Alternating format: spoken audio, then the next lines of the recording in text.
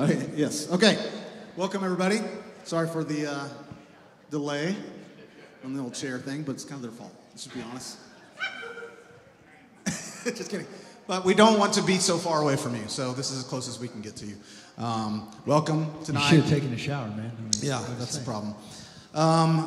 Welcome tonight. If this is your first time, I'm glad you joined us. Many of you have come here before.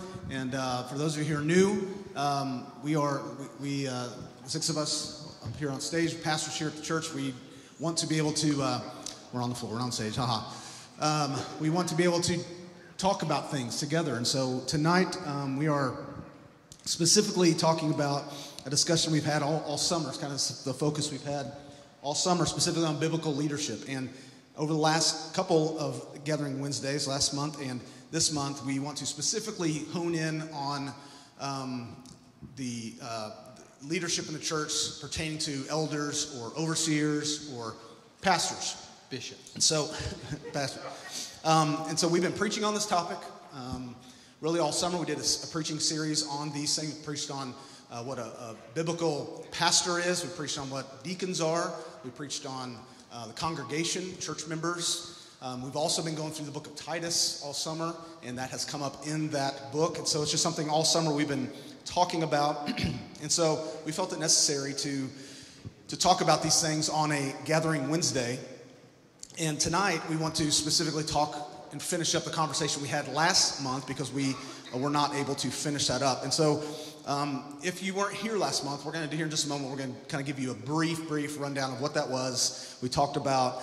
But what we're wanting to talk about specifically tonight is a move away from leadership that we would call maybe like a CEO style model of church leadership to what we believe is more of a biblical model of church leadership, specifically the plurality of pastors, all with equal authority, equal qualifications, accountability, all that kind of stuff. And so there was a lot to talk about last month. We ran out of time because you got 6 people who preach a lot and teach a lot, and we love doing that. And then we didn't have time for questions at the end. And so we had many of you come up and ask some questions, and through that last month, ask some questions. And we thought, let's just have time, at least 30 minutes or so this evening, that we could allow some discussion. So if you have questions tonight, we want to make sure that you get some of those answered if possible. Okay? So that's what's going to look like tonight. Jonathan's going to be our MC to help us because we ran out of time last time. He's going to watch the clock and kind of keep us on target, right? Mm-hmm. That's the goal. Yep. Is your microphone working? Yeah. Okay, Hello. Hello. So that's the plan for tonight. We have a few things we want to talk about from the front end, and then we are going to open it up. I think Drew is here as well, and so he has a microphone, and so later on we'll be able to have some questions from you guys concerning this topic. And so we would ask, just so everybody hears, I know sometimes when, we'll see how fast Drew is, but if somebody over here is asking a question and somebody else will call over here, they start talking, and you're like, I don't need a microphone, I can talk loud enough. Well, the problem is we have people who can't hear. So it's not necessarily your voice, it's that some people can't hear, like David, who's deaf in one ear. Okay, so for the sake of everybody being able to hear, just wait for that microphone. We'll let Drew get over there to you and make sure we can hear the kind of discussion. All right, so we want to have a conversation tonight. All right, deal? Cool. Let's pray and we'll jump right into our time together.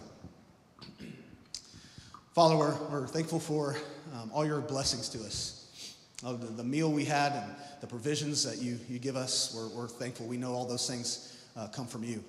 And one of those gifts, Lord, we have is the church. It's one of the greatest gifts you gave to us, to the believer, because we have fellowship with one another, we serve one another, and it is this evangelistic tool that the world can look at, should look at, and see the way we love one another, see the way we operate, and they should see the gospel. And so, Lord, forgive us when we fall short in that. But Lord, we want to be more biblical. We want to see the world come to Christ. We want to be a beacon on a hill.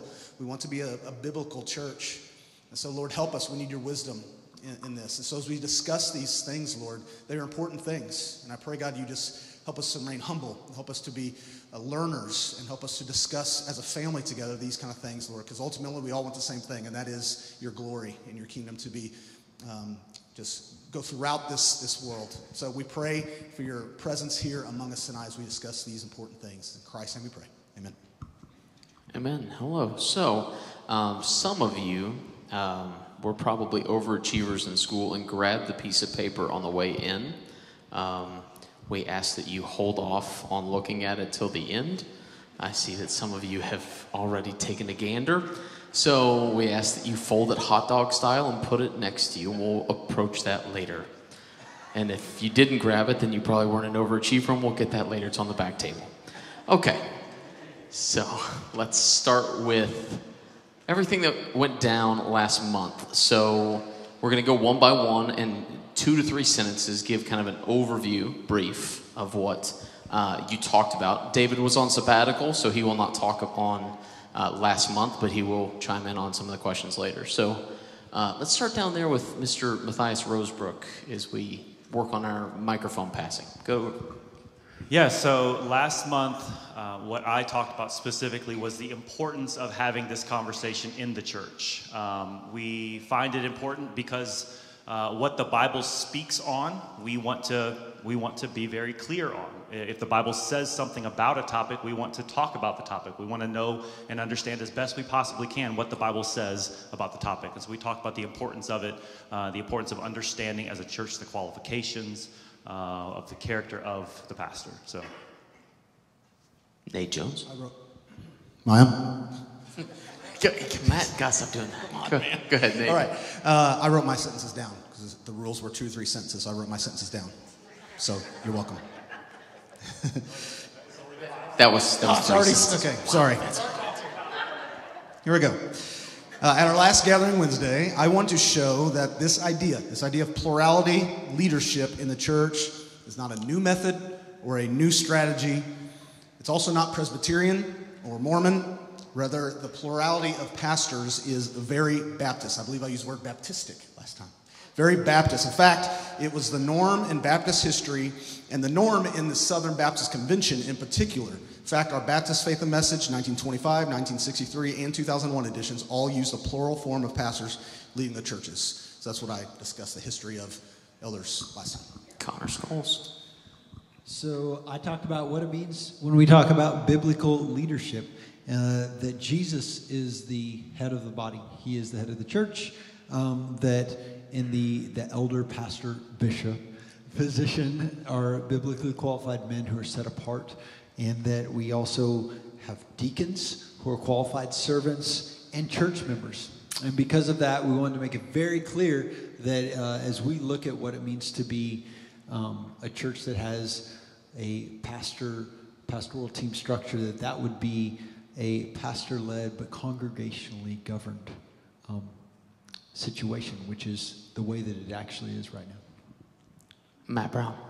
So my job was to talk about the main job responsibilities of the pastor, and I kind of got them into 3 different things. The first one is that pastors are to attend to the spiritual needs of the congregation by preaching and teaching the Word of God. You see that in Titus 1:9. Pastors are to be prayerful in everything that they do. You see that in Acts chapter 6, verse 4. And pastors are to care for and shepherd the church that the Lord has given us, not from a domineering manner, but with all humility. See that in 1 Peter 5:1. Very good. Wes Wakefield. Yeah, I talked on the practicality of what pastors do and why that's important. So the practical things where it balances pastors' weaknesses. We all have strengths. We all have abilities. We all, sometimes we're expected to have everything, that everyone's looking for, but we don't. And so we talked about what that looks like where others are great at teaching or shepherding or counseling. We just really offset each other really well. And so that was important. Second thing we kind of looked at was diffuses congregational criticism, where you're just not going after one person. If something's wrong, you don't like the color of the carpet, or you don't like how this is happening or that's happening. You just don't attack one person. It's a team coming together. So it kind of protects that whole diffusing congregational criticism into one guy. It adds pastoral wisdom. We talked about on the Council of Many, there's wisdom. And so when we collaborate together, we pray together, we kind of bounce things off each other. And so that allows us to speak into each other and help each other to further the work of his church and his kingdom. It also enables corrective discipline when it comes to church discipline, for the Lord loves those that he disciplines. And so it's just not one person. It's, again, us coming together and talking through this and seeking wisdom and how to handle those difficult times when we have to do it. That's amongst ourselves. That could be with one person, it could be a large group, whatever that looks like, how we walk through that together. And it diffuses us versus him type of mentality. So with one person just isn't taking the whole load upon themselves, that we can share a load and be there for each other. So we just talk about practical ways. Okay, very good. Thanks, gentlemen. So this next portion, we're going to take about 17 minutes. If it doesn't take that long, we'll go ahead and scoot to questions. But any of you can chime in at any point. So work on sharing the microphone, right, left. You guys two and two. Does every pastor or elder, same word, need to be paid? You told me to go Executive first. Pastor David Fortner. Okay. Short answer is no. In fact, if you look at the scriptures, when the Lord is saving individuals in a town, a village, or a city, he will gather them together. At first, you do not have any, quote, vocational elders or paid elders. As that church is growing and maturing, the Lord raises up a plurality of pastors. And then just as the instruction is given in 1 Timothy chapter 5, it says this: let the elders who rule well be considered worthy of double honor, especially those who labor in preaching and in teaching. For the scripture says, you shall not muzzle an ox when it treads out the grain, and the laborer deserves his wages. So very much the expectation is that God is raising up leaders, these pastors, these elders in a church. And as the church sees through the guidance of the Holy Spirit that, wow, we are blessed. We have this individual and this individual and this individual. And they love the Lord. They love the Word. They love teaching and preaching, and they're pouring themselves into it. Let's us as a congregation come together, and we're going to provide financially for that individual so that he can spend his full time doing that. Okay? Does a pastor have to have a salary? No. If you even look at the example of the Apostle Paul, most of his time as a missionary and serving as an elder in churches, what was he doing at that time?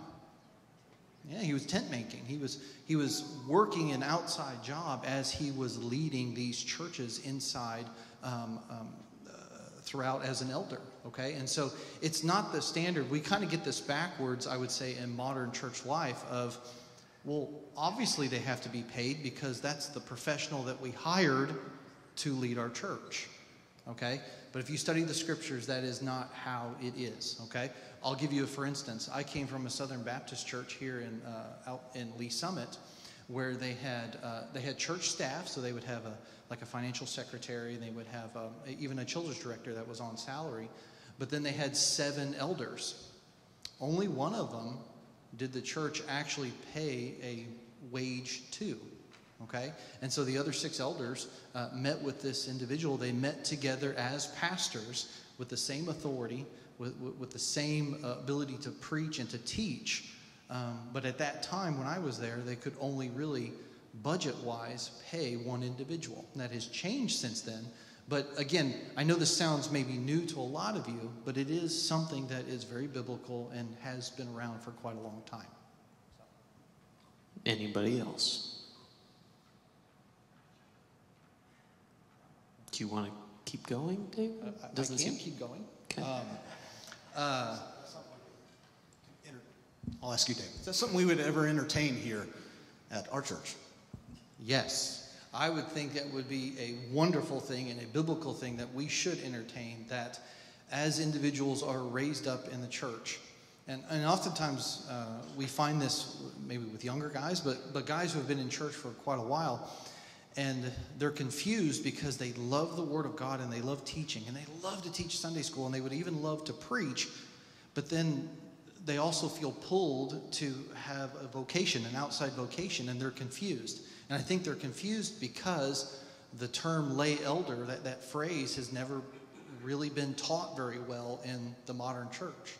And so these guys are like, well, I can't be an elder of a church. That means I'd have to quit my job and I would do this full time, and my church can't afford that. There's confusion when it comes to that. So it's not that you just have to be an employee of a church to be an elder. There are things as lay elders. There's also a wonderful benefit to that. Okay, the benefit of the church I used to serve in, when you have 7 elders, only one of them being a vocational elder, the rest being a lay elder, there is built-in accountability when it comes to conversations like budgets and salaries and benefits, because you can have elders that are really financially not affected when they pray through and they make decisions when it comes to financial matters. Does that kind of make sense? Okay? Very much like, and it is interesting, because in the Baptist world, we've kind of, we've brought that lay leadership accountability. Baptists tend to do it through committees rather than maybe the more biblical method of doing it through lay eldership. Okay? Not saying that committees are wrong, but that's kind of where in the Baptist world they've kind of moved in that direction with lay leadership. Okay, question number 2. In this team model, who has the final say in matters of conflict or church discipline? It says at the top, everyone can answer. I do have the spinner on my phone. Yeah, so I think in matters of conflict or church discipline, it depends on, there's a lot of things that go on in the church, whether it's conflict or discipline. And I think it matters, are we talking about internal conflict? And I'll say internal conflict, we'll say like pastoral conflict or something's going on right here. Or external conflicts, there's an issue going on in church that we need to speak to, that we need to resolve, that we need to remedy. And so, there's a difference. We have to differentiate between those two things, right? So if we have an internal conflict, how are we going to handle that? Well, hopefully we're going to pray a lot about the conflict. We're going to talk a lot through the conflict of what the conflict is. What is the issue at hand? Is the issue at hand a theological matter? Is the issue at hand a practical matter? What is the issue actually at hand? Let's talk through that and talk through that well. If it's a matter of church discipline, conflict in church discipline, and things like that, honestly, the final say in a lot of those matters comes from you, the church, according to our current policies and procedures, and also biblically, that final say in matters of church discipline comes from the church. And so, in a lot of ways, it's a matter of defining what that church conflict or what that conflict is and who has the final say in what's going on there. So a lot of it's going to come, the resolution is going to come through a whole lot of prayer, a whole lot of conversation, a whole lot of gaining wisdom, insight, and things of that nature. I think another thing in that is that depending on the situation is probably within the staff who's going to take the lead on that. I mean, we lean on each other in different areas of expertise. And so depending on where that conflict or that discipline, that problem is arising is really which member of the staff is going to be the one that probably kind of takes that head on and also has the support of the other staff. And I think what Matthias said about communication, that's a huge deal. Being able to continue to communicate well through conflict is really the conflict killer. Because when we communicate as one, that allows us to really kind of head off a lot of conflict, or even in those discipline situations where we see repentance or we see, that resolution happen, both in a biblical way, but also just in a more practical way. Now, Nate, you get the red microphone that Matt has. We're going to work on sharing, Matt. There we go. You can leave them all on if you want, I think. How many of you just love your boss and you just would love to have an interaction talking about these things? No hands? A couple. Okay, some of you do. What happens when you have a problem or a conflict with the boss? You can't really, you don't know how to handle that. It's awkward. There's a chance if you go and if there's a problem with your top guy, you really, oftentimes, in churches specifically, I'm not going to talk about that. There's danger in that. You can't go to that person. You don't feel like you can necessarily do that. Even though they would say you can, it's still this awkward, it's your boss. And so a lot of the problems, if there's conflict, don't get handled in that kind of model. I can speak from personal experience, okay? I know these guys can as well. With a plurality of elders with equal eldership, equal pastors, there is this accountability that we can easily go to one another, and there's not this hierarchy of if I have an issue with Matt that I can't go to him because we're we're in this together. Does that make sense? And so it's this built-in accountability where we can feel like we can go together with these. That's when it's internal conflict. But also on the external conflict, if there's an issue out there, when you're the CEO, when you're the head pastor, and you hear all of the conflict, you get all of it on you, and you have to deal with it. It's too much pressure for one man to do. And I've just seen it too often. The benefit of plurality of elders is that we share those responsibilities. We have wisdom. Because a lot of times if you're one guy and there's conflict, somebody has a problem with you, you're human, you'll fire back. But if you have a plurality of eldership to talk through it, you have wisdom, you calm each other down and say, let's handle this correctly. It's just, there's a lot of safety in that when it comes to any kind of conflict with a team as opposed to necessarily one person who has that entire responsibility. Okay, good. What happens when you don't agree with one another concerning a theological or practical matter? This is within you guys. I think we've already kind of talked about that a little bit. First step is talk to each other, right? If Matthias or David or Nate or Connor or Wes have an issue with something that we do in family ministry, well, they come talk to me about it. VBS, camp, curriculum, whatever it is. That is really, again, we talk to each other about it, talk a lot to each other about it. That's, again, what happens on Mondays a lot of times is that we're discussing things amongst each other, figuring things out, sharing opinions, because we all know that we're all on the same team. So we can share opinions that might contradict somebody else's, knowing that we have each other's back and for each other.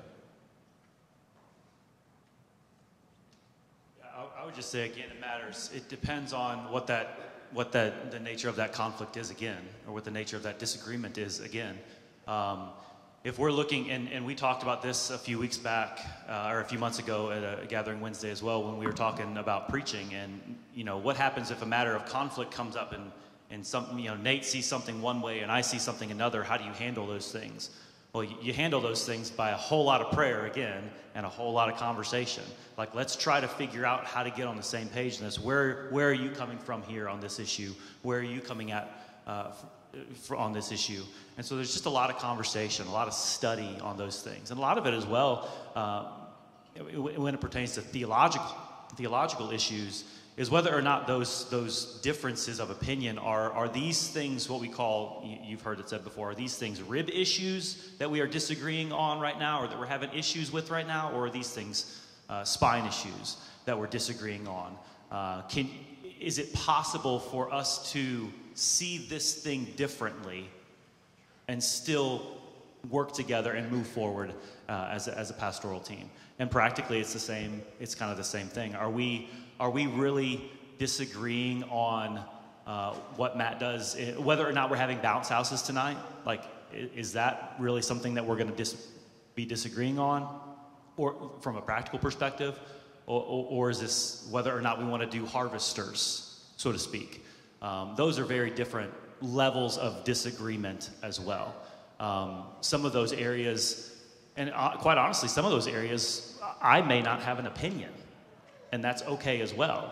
But if Matt, from a family ministry perspective, feels very strongly on the issue, and I don't have an opinion, then I'm probably going to go with what he thinks, with his opinion on it.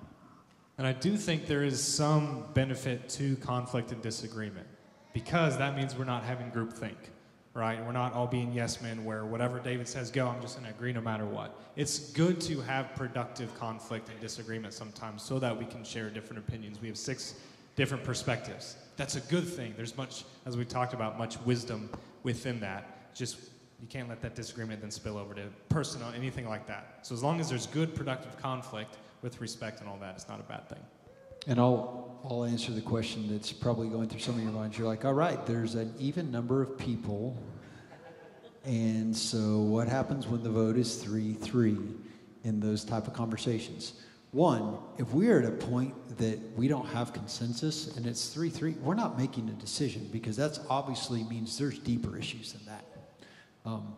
And I can tell you, going back years as we've had those discussions, and when we have someone or multiple people that have reservations, that makes us consider that just out of respect. Like, we have to consider why that is. But also, it's good because you have some people that will move faster and some people that will move slower, and so it provides a good yo-yo effect, a rubber band effect, to make sure that we're moving at a pace that is okay, and that, you know, that we really feel like God is leading us in. And so that is one of the ways that you kind of counteract that, is you come to consensus because you take the time to fully explore it. Yes, practically speaking. These are not things we're like, this is how we would do it. This is how we have done it. Everything we're talking about tonight, theological issues, conflict amongst us, conflict with other people. We've had these issues, and so we've done these things. One specific instance, there was 5 guys who saw something one way, and there was one who didn't. Guess who it was? Me. But what was cool is that these guys said, well, Nate, let me hear you out. And what it really was is I didn't know the whole background of the story. I didn't know the whole thing. But once they filled me in, we spent some time, then I was like, oh, I see it your way, and then we moved forward. What was really cool is to watch these other guys say, hey, it's not like, well, we got majority, Nate, shut up. It was no, let's hear you out. And we didn't move until we all understood everything. So this is practically how it's worked out. And that's just one instance of many. That's good. Yeah. Okay, last one, then we'll get to some Q&A. What will change in church life, I try to do quotations, but I don't have much hands, with a move to a plurality of pastors, elders? And at this point, I think we want to put the screen. If Matt Roush, can we change the... Now, if you have your piece of paper, or don't have one, they'll be up on the screen. This right here, so you can share. So, what will change in church life with a move to plurality of pastors, elders? Yeah, we'll talk about this in just a second, but to be quite honest with you, what you as a church member will see on the day-to-day, we'll say Sundays and Wednesdays, what you as a church member will see on the day-to-day honestly won't change at all. And some of you are like, oh. Some of you are like, okay, great. But quite honestly, moving to this idea of plurality won't change hardly anything that you see on the Sunday to Sunday, Wednesday to Wednesday basis. Because, like has been said already, we've been functioning in this manner really for the last several years. I won't even say months, but really for the last several years, we've been functioning in this manner. I would almost even say we've been functioning in a type of plurality since we've merged in so many ways. Even more so since Pastor Francis retired a year and a half ago, 18 months or so ago. Even more so in that manner. And we've had to learn a lot in that time frame. We've had to work a lot of things out with much fear and trepidation, getting things wrong, getting things right. So quite honestly, from what you see on the day-to-day, there's not a lot that will, practically speaking, change with the transition from a lead pastor model to a plurality of pastors. There's not a lot that you would see change. A lot of what would change, because there always is a type of change that exists, a lot of what would change would be honestly things like how we function internally, what happens with policies and procedures, things of that nature. When matters arise, where do we go and who do we speak to? Is it one person or is it a group of people? If you are familiar at all with our current policies and procedures, there is a whole lot of job requirement in our policies and procedures for the lead pastor.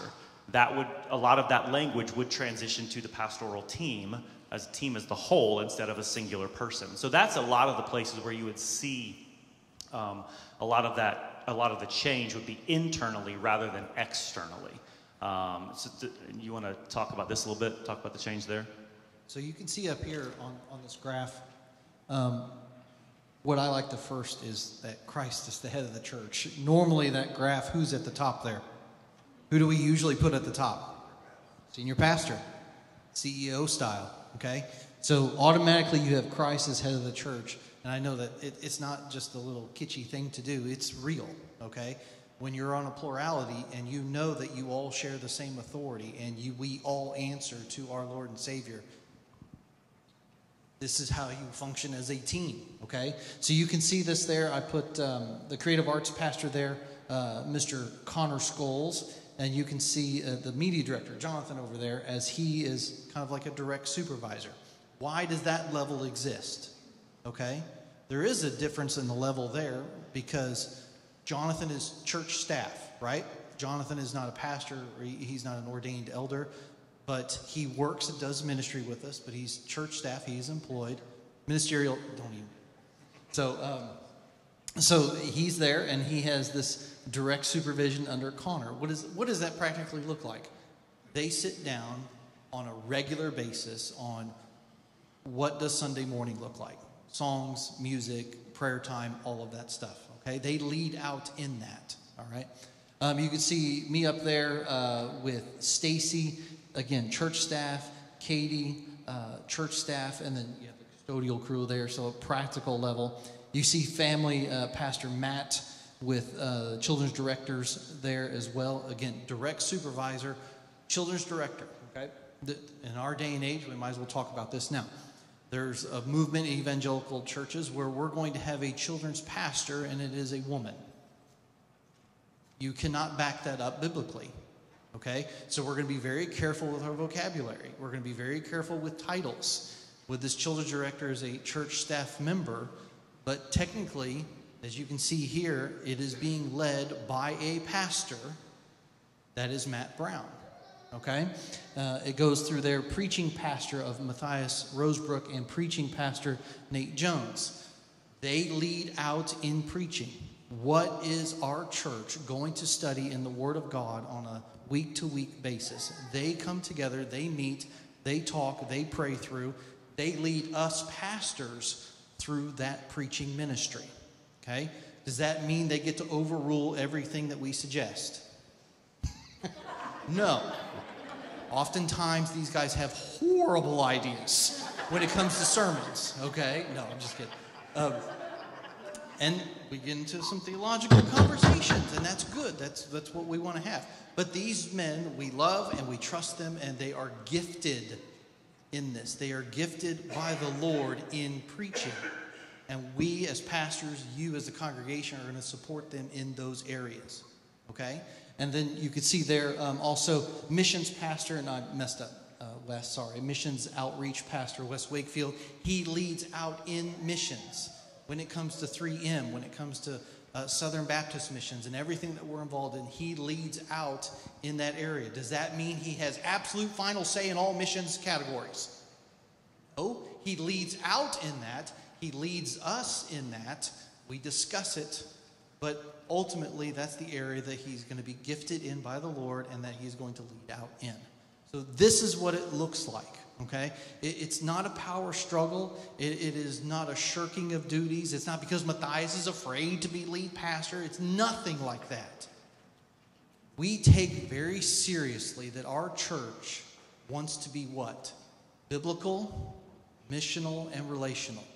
That first one, if you read it in scriptures of a plurality of leadership, we need to move in that direction irregardless of what maybe evangelical tradition has been saying to us for the last 70, 80, or 90 years. Okay? Oh, I'm sorry. And then also you can see there in the circles, in the fact as just as important as Jesus is the head of the church, we have our pastor level there, we have church staff level, and not to be forgotten, obviously, we have church congregation, we have our group of deacons. You know this, for practical, financial, legal reasons, we have a board of trustees for our church. We still have our committees, all of those being filled by church members that have direct access to other church members in the committees and direct access to all of the pastors, not just one of the pastors. They have direct access to all of the pastors as they do that committee work. Okay? So I know this may look a little different than anything you may have seen in a church flow chart before, but this is definitely the direction that we are wanting to go. Oh, you took the microphone. Okay, so this is a lot to take in. At this point, unless I look here, we all good? Q&A time? Okay, we got about 22 minutes. Mr. Drew back there, please raise your hand, be patient. We don't want to make him break a sweat. And we'll open the floor up. Not all at once. Cool. Peace out. See you later. There's one.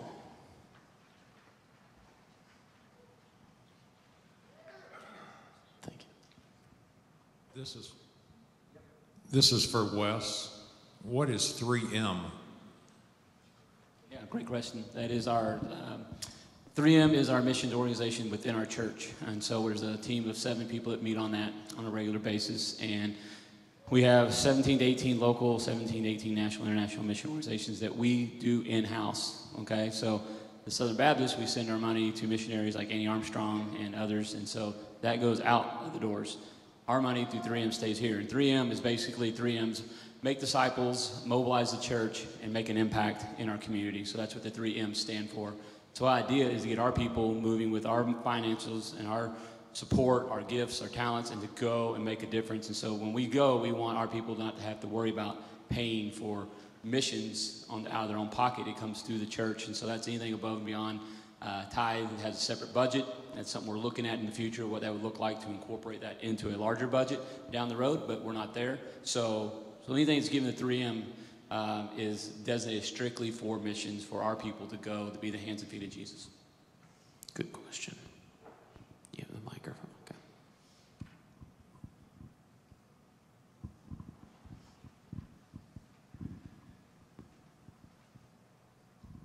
I know everyone would be disappointed if I didn't ask some questions, so I will.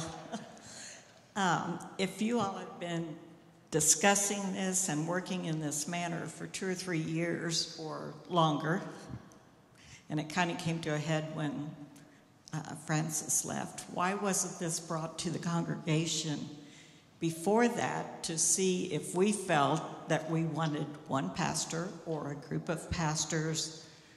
You know, it was kind of appears that it was decided among you all and then brought to us to say, get on board. That's a great question. One of the things, when Francis went on his last sabbatical, his stated goal on that sabbatical was actually to study elder leadership.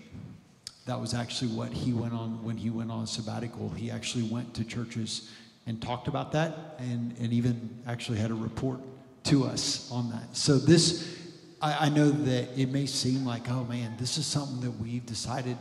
This is more of a conversation that's the way that a lot of decisions in a church happen. You have leadership that is really praying and seeking the Lord and making decisions and starting to think through that process, and then we communicate what those ideas and that vision and what that looks like, and allow you to ask the questions, which we appreciate and want to continue to have that. But really, you know, for us, we have been actively learning, growing, and thinking in this for several years, even prior to Francis retiring, because he was preparing us in that. And that was part of Francis's gifting, was that he was great at finding your gifts and really pushing you to work in those gifts. And because of that, he developed a team of leaders who could carry on with that. Yeah, so for every intensive purpose, the policies and procedures still read as a senior pastor model, and that is how we function. Technically, his title is lead pastor, so it's not officially changed, and that will come down the road. We'll talk about what that actually looks like. One of the very practical things is that when we merged in 2017, on a very practical level, we had to do a team model, okay?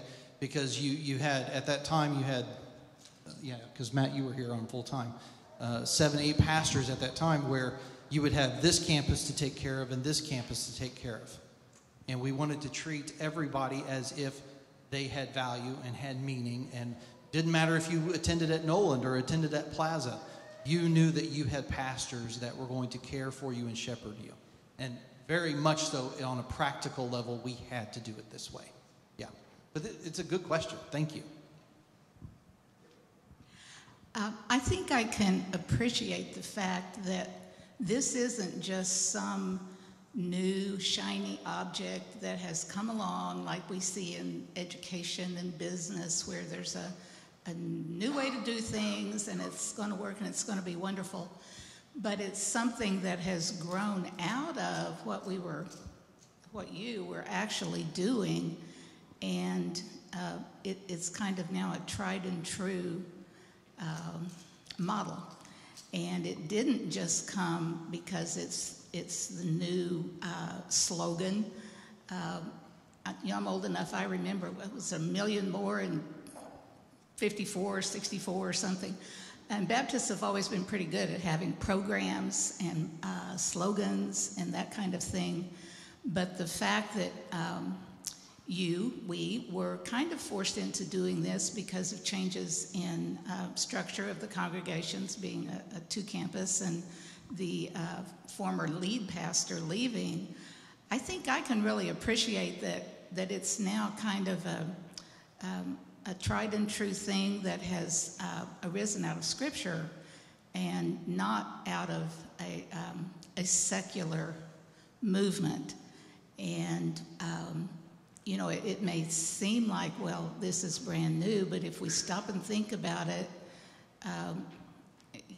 you really have operated this way now for some time, and it works.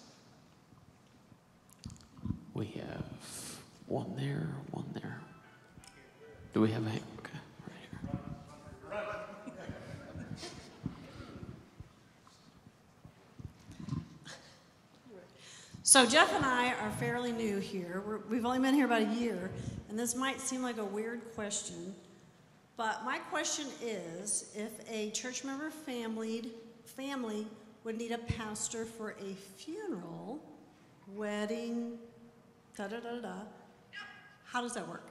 It's a great question as well, and something that has arisen several times over in the last, we'll just say, year and a half.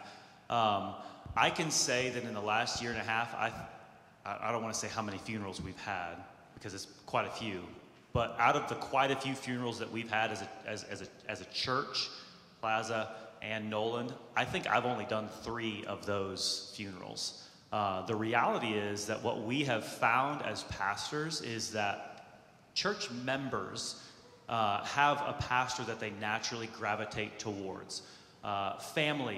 Church families naturally gravitate to a specific pastor, which is a beautiful thing. It really is a beautiful thing.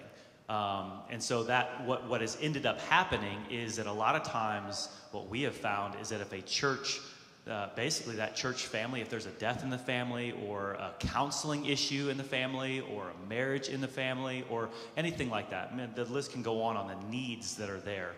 Somebody's in the hospital even. Almost naturally, one of the 6, not just a single one, kind of naturally takes on the weight of that thing, which again has been a beautiful thing for us because one person has not had to bear or needed to bear the full weight of 3 or 4 funerals in a week, which might sound crazy, but has happened before here at the gathering. The full weight of 3 or 4 funerals in a week, plus preparing to preach that following Sunday kind of thing. And so it's been really nice to have that ability to kind of just distribute the weight of that. And so we've been able to practice that. And I think that has been an incredible blessing to me as a pastor. Practically, I kind of shoulder more of the pastoral care initially. And one of the helps is that if there are funerals, if I'm preaching that funeral, then we've got guys that are preparing sermons and they're not trying to double prepare those. And so that's how some of that's happened. We have, I would say, all of us have done or are doing weddings this year or last. And so again, the folks that you shepherd in your ministries tend to gravitate to you. And so that's one of the ways that we do that. But when it comes to visiting and some of that, we will share it out. Like I was gone for the last couple weeks on vacation. So Wes covered some of the hospital visits and reached out when there were some things going on there, or I might know someone personally is connected to Nate. And so I'll be like, hey, Nate, this is going on. But that's, again, a shared thing among all of us. And no matter whether you attend Noland or you attend Plaza, or you've been here a year, or you've been here 20 years, you can have reach out to any and all that you would feel comfortable doing so. You don't have to do anything like that. Yeah, I think too, a lot of times people think unless the lead pastor or senior pastor visits me in the hospital, it doesn't count. So Connor, we appreciate you, but how come the other guy, he must not care about me? And what we really want to preach to the church is that if any pastor reaches out to you, that is as if the lead pastor did, because we're pastoring you. We don't have this hierarchy amongst us. And so, does that make sense? Because growing up, that's, as a son of a pastor, I think that was the thing. Oh, the deacons came, they visited me, but you didn't, and that's something that we can practically share. Yeah, and so just building off of that, I would say that you as a church, and because there's so many others in our church as well, obviously, but you as a church have been fantastic at that.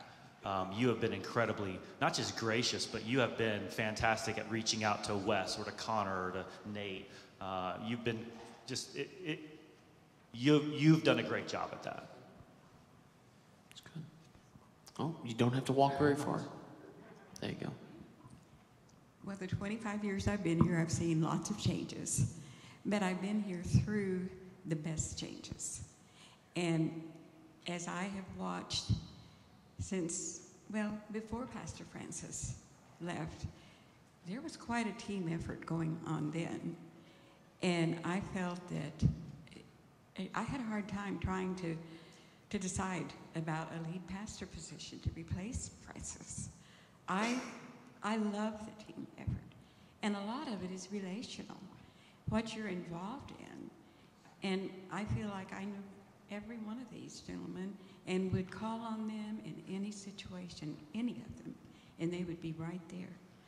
And I truly love the pluralistic leadership.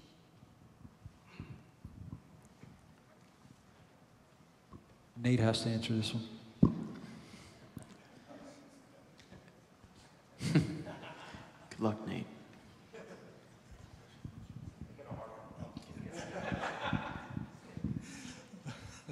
No, just an observation and hopefully some encouragement. I have a pastoral background, 35 years in ministry, retired now. And one of the things that I have noticed, especially in the preaching, is how content-rich the sermons are. You guys have lots of time to really work and hone and pour yourself into the messages. And for the last several years of my ministry as a single staff pastor, I've had multiple staff members through the years.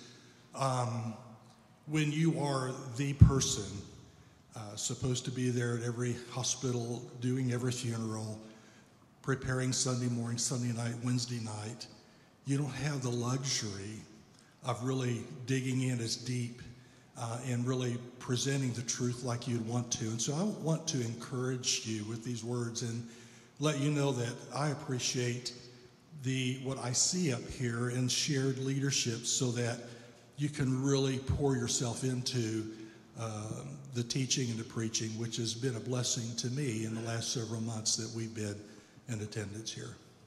Yeah, and that's not lost on us too. I mean, today I was telling Matt, there was a word I was looking up in the Greek. I spent 30 minutes just on this word, and it really didn't matter. But if I didn't have time, I wouldn't just skip on past it. But I was able to really, because everything else is covered. We share some responsibilities, and it is something that we are blessed with. I know so many pastors like my father, and this is my Uncle Larry, by the way. I know so many that are in that boat. Look, there's nothing wrong with that. That's not wrong. Like, they're doing it wrong. We just have the luxury. This church has the luxury of having multiple pastors. A church that loves us says we want to have pastors, and we want to make them not be able to focus on them, not have to build tents. We want them to be able to do these things. That's because of your giving and your generosity and your tithe and all that kind of stuff. So we recognize that, but we have the ability to do that. And so that's why we would say we have the luxury. We have it. God has given it. We have the right team. Why not? Kind of thing. So. Got about 7 minutes left. Yeah, I would just add to that a little bit as well, is that this is not I would also say that this is not, the plurality perspective does not just benefit the 6 men that you see here in front of you, the 6 pastors. Building off what, Larry, you said, the plurality perspective also benefits our families in some huge ways. In that, I remember pastors, and maybe you were like this, we were like this at one point. I remember pastors feeling like they had to come home early so that they could get to personnel meeting on Sunday afternoon. They felt like they had to come home early because there was a funeral that they needed to do. In other words, their families suffered as they were in the pastorate. I can say very honestly that working with these men, and not just these men specifically, but I believe that it's the plurality perspective, the multiple pastors, same responsibility, same authority, same ability to speak into, has greatly benefited each of our families, I would even say, because we have the ability to not be there, and it's going to get taken care of. And that's of great benefit to Jonas, my son. That's of great benefit to Caroline, my daughter, to know that for Dad, they come first. That's a great benefit to Monica, my wife, who knows that she can say, no, you can't go to that meeting tonight. And I'm going to be like, yeah, you're right. David can take care of it, or Matt can take care of it. So I just want to, it's not just us that benefits from this. It's also our families. Well, to add to that, not only that, we can keep each other accountable.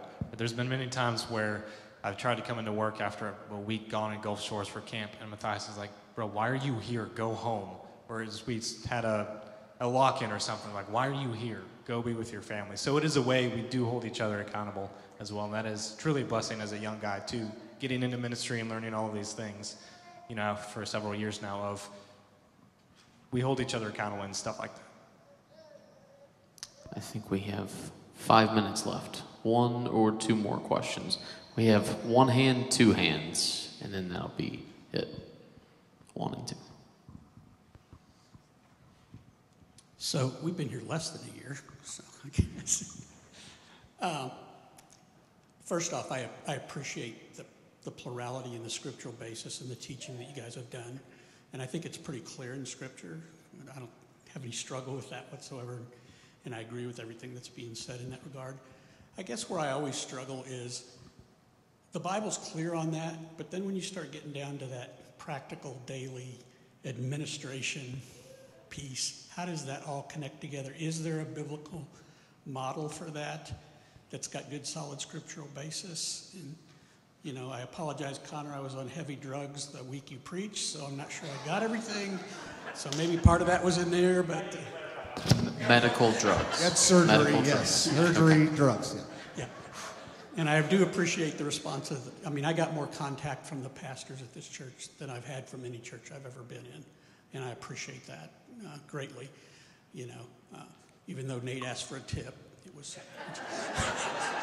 not really. So on some of those drugs, yeah. So anyway, just is on an everyday practical level? Yeah. Yeah. We always joke about this. On an everyday practical level, we are going to lead out in our strengths, okay? You do not want this wonderful elder right here. You do not want him in charge of numbers and budgets and things like that. He's a great preacher, a great teacher, loves the Lord, loves you, but he's not allowed to do that stuff. he's not. Okay? I am. I said you were an awesome teacher. Okay. So, but he's just not allowed to do that. And so I'll lead out in that, okay? When it comes to numbers and budget, those are very practical things for a church, right? So my office, I'll kind of lead out in that, right? But you don't want me to sing or attempt to play an instrument and lead you in worship, okay? You kind of do, but... No. We're going to have those men that are gifted in that to lead you in worship and to lead you to prayerfully do that, okay? And so we're going to, literally on a practical level, every Monday, Tuesday, Wednesday, Thursday that we are together, it naturally happens, okay? It naturally happens when we're in a room together when we're going to talk about, hey, what is it going to feel like on Gathering Sunday of preaching through Titus, and he'll speak. Then he'll speak if he's preaching. What is it going to look like? What are we going to sing? What is the feeling? What are we going to pray through? And Connor will speak, or Wes will speak, or something like that. It's actually a really cool thing. I wish you guys could see it work in action. But on a very practical level, the Lord has blessed us, and this is again not only the biblical proof of plurality, but the practical proof of plurality is that God has gifted us where we need to be gifted to lead this church. And so it's a very real thing on an everyday basis, on a practical level. Okay, so after this, 30 seconds. Whoever answers better be quick.